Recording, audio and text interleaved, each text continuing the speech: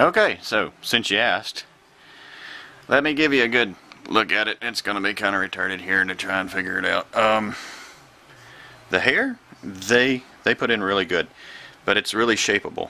It's everywhere. It falls out everywhere, but there's plenty of it still there, and it gives the good look of being covered. Really good look.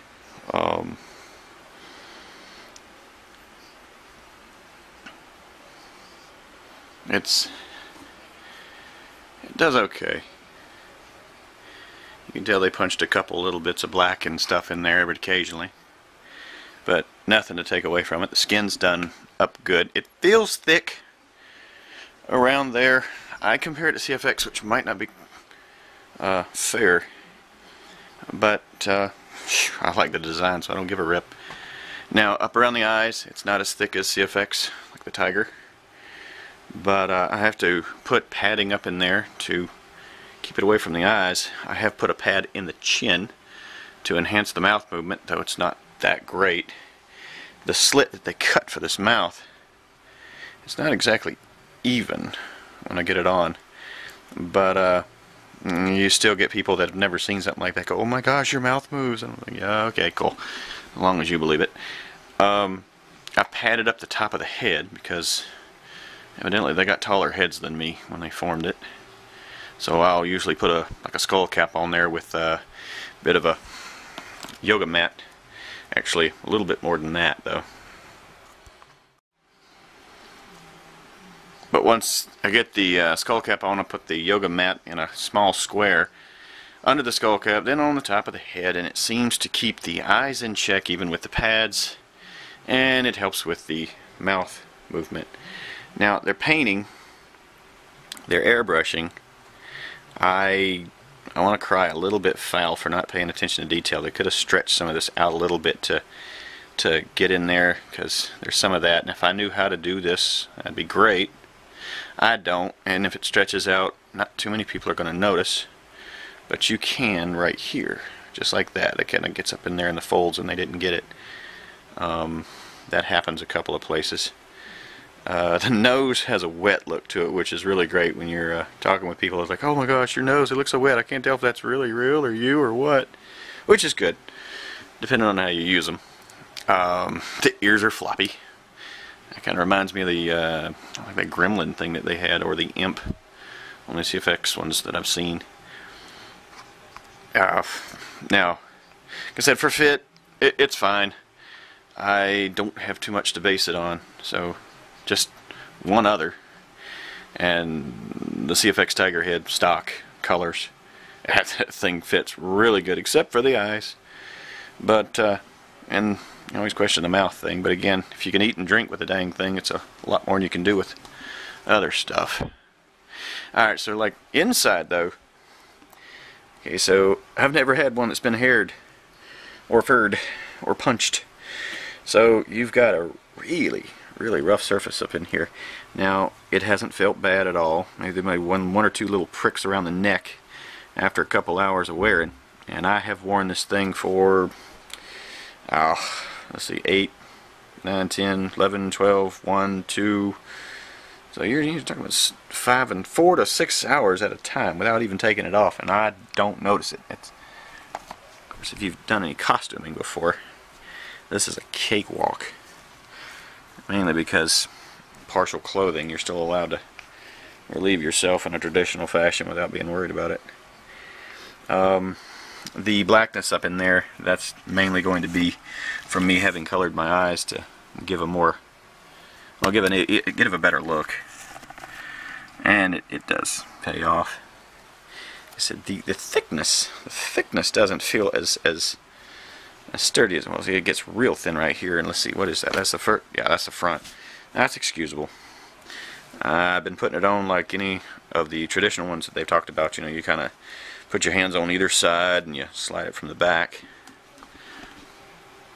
The colorations of this guy, he has an old guy look, but you know, I was going for the old werewolf looking thing, you know, kind of don't mess with me, growl, crap like that. They did it a little bit darker than I would have preferred. There was no There wasn't a lot of dialogue, though I didn't force the issue either. It's the first time I'd messed with him. The guy Juan is really great to talk with initially. He took the phone call. I discussed with him what I'd like. He took notes. That was about the only contact we had. And then, of course, I had sent one reminder email saying, "Hey, listen, just, I don't know when you're going to contact me, but make sure I know the number when it gets in the mail." He goes, "Yeah, don't worry, we'll send you a tracking number." Heck, it wasn't about a week or two after that. He's, boom, hey, it's in the mail, coming at you. Here it is, which is cool. Got it, no problems. Yeah, the colorations are pretty good. I don't know if anything's going to fade. I don't know what kind of paint they use on these guys. Silicone's a weird thing as far as I can tell from everybody that knows anything about it. Yes, I'm talking a lot, but whatever. Do the corny little thing like those guys that get on the tiger heads, go growl, growl, growl. Yeah, it's like, just cut it out, dude. Just talk. Tell me what you think about it. Let me see it move. I'm not gonna wear it to show you on this one. It looks a lot yellower than it is. Mainly these stupid lights, so you see the colors change them back and forth. Mainly because the fluorescence right above me.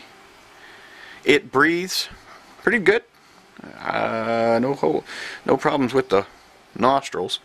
And after about 5 hours, one nostril's kind of plugged up, and I gotta blow myself out once I get it off. But yeah, no problem at all.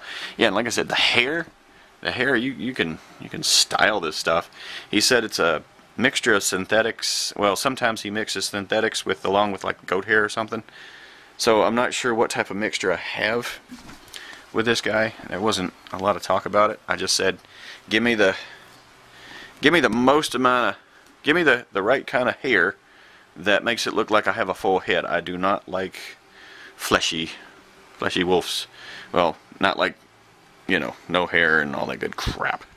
So he said, yeah, we're good with that. And yeah, I'm under the understanding that he can pretty much color it any way he wants. I'm kind of playing with my finger right there along under the stuff. I don't have any reason to think that anything's weak back here. The ears, they do have little holes in them. I think I have to clear out some silicone some of the silicone backing for the hair. I need to clean out, like yeah, this one right here. I have to clean that thing out. His hearing isn't perfect. I find myself leaning up against people just trying to figure out what they're saying, but I'm gonna have to get that cleaned out. I'll just take some snips in there and get that gone. Probably enhance my hearing on one side. Yeah, he's floppy-eared. I like him. People, you get that how people react to these things. It's a mixed bag. They either don't know what to make of it, they think it's cool or whatever, but that's kind of everything. I'm happy with the design. Like I said, if I could have had a little bit more dialogue with the guy, if I had pushed the issue, I would have made these markings a good bit lighter. I wanted him whiter, but meh, it'll work. Work clothing around it, give him a look, and something that'll work. I said this video is mainly for 1 or 2 people that were interested in seeing this guy in a little bit more detail. I'm not wearing him right now. There's little bits of stuff. There's little things. The trimmings. This is really flimsy. I don't even remember what the tiger feels like. This is really flimsy. Now, if you don't mind it pushing against your eyes, it pushes right up on your skin, almost. It makes it look like it's part of your face. Now, the way I do it, I use some padding right about here, a little kind of crescent moonish shaped stuff out of some yoga mat crap, and it pushes away from the eyes up top, and it's a little bit clearer after that. I mean, it makes me feel a little bit better.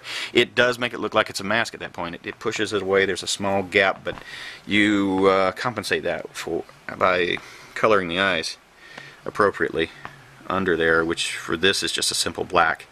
Thankfully, the colorations on this, if I get any black from my eyes on the mask, it's not going to hurt anything. At least it looks anyway, and I suppose it'll wash off. I hadn't tried yet.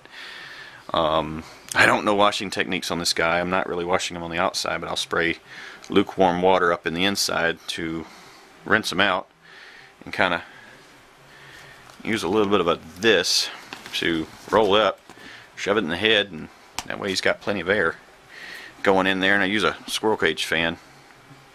I'll take care of them pretty good. Video's long enough. Let me go ahead and cut it down, put it up. Yeah, I don't know if that does anything. I like this. I would definitely buy from these guys again.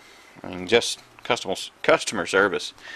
But there is a difference.